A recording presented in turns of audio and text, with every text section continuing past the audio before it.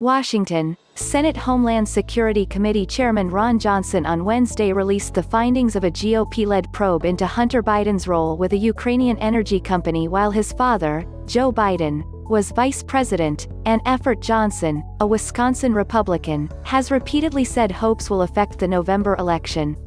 The conflicts of interest report concludes that U.S. officials found Hunter Biden's role on the board of a Ukrainian energy company, Burisma, to be very awkward for those in the Obama administration who were at the time pushing an anti-corruption agenda in Ukraine, and that Hunter Biden received millions of dollars from sitting on the board of the company. The report, though, provides no evidence that Hunter Biden's position affected U policy.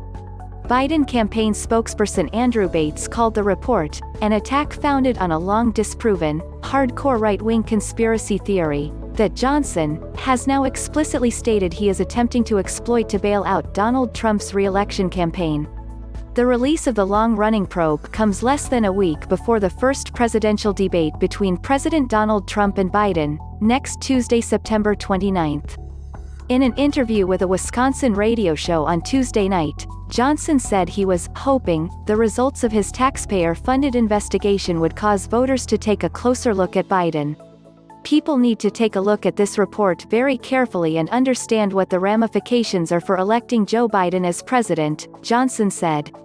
Trump and his Republican allies, including Johnson, have argued that U policy toward Ukraine under President Barack Obama may have been colored by Biden's desire to protect Burisma, specifically, by advocating for the dismissal of a Ukrainian prosecutor with ties to the Kremlin who had investigated the company.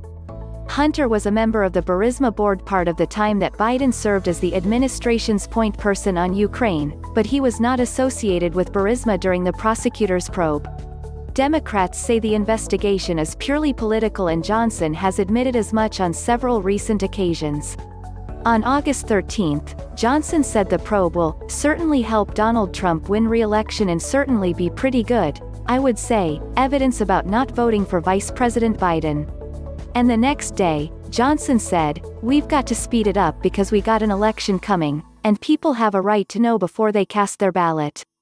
Last week, NBC News reported that Amos Hochstein, the only person known to have directly discussed Burisma with Joe Biden in 2015, was prepared to testify that he never changed U policy because of Burisma and was never asked to do so, and that Burisma never factored into any policy decisions around energy or Biden's advocacy for a new Ukrainian prosecutor general, and that he has told colleagues that the Obama administration sought to punish Burisma rather than protect it.